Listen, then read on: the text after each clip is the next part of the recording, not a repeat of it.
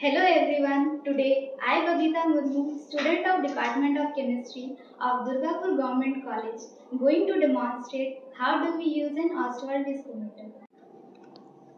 This is an Ostwald Viscometer. It is the most simplest as well as a useful instrument.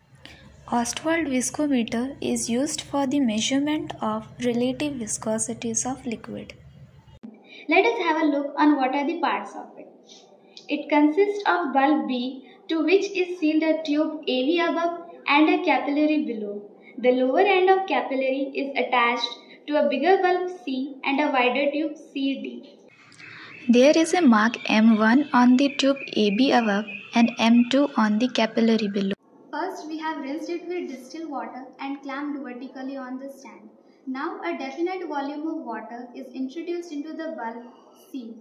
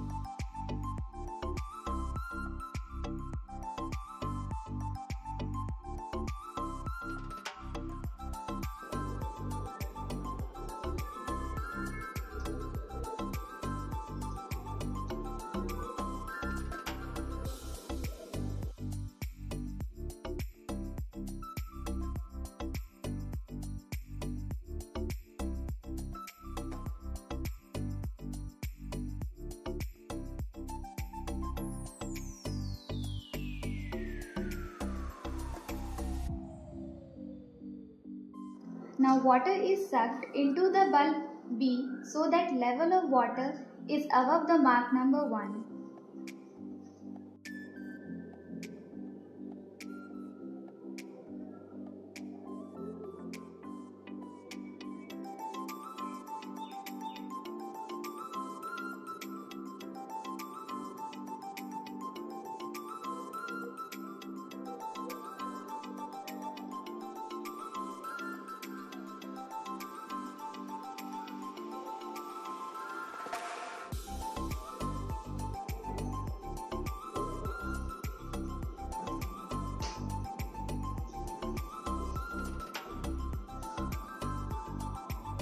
Now, water is allowed to flow from mark M1 to M2 and the time taken by the water to cross from mark 1 to 2 is noted.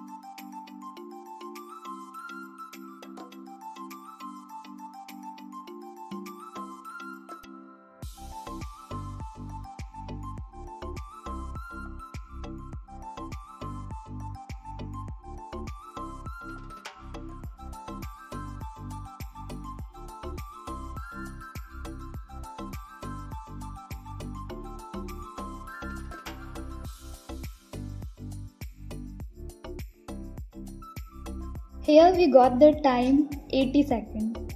We have obtained 3 concordant readings with water. We will follow the same procedure with 5% super solution. This is the equation using which we can determine the viscosity coefficient of unknown liquid with respect to water, where eta S is the viscosity coefficient of solution, eta W is the viscosity coefficient of water, rho S is the density of unknown solution and rho W is density of water, and Ts and Tw are the time taken for the liquid and water to flow respectively. This was all about Ostwald Viscometer. Hope you have enjoyed it. Thanks for watching.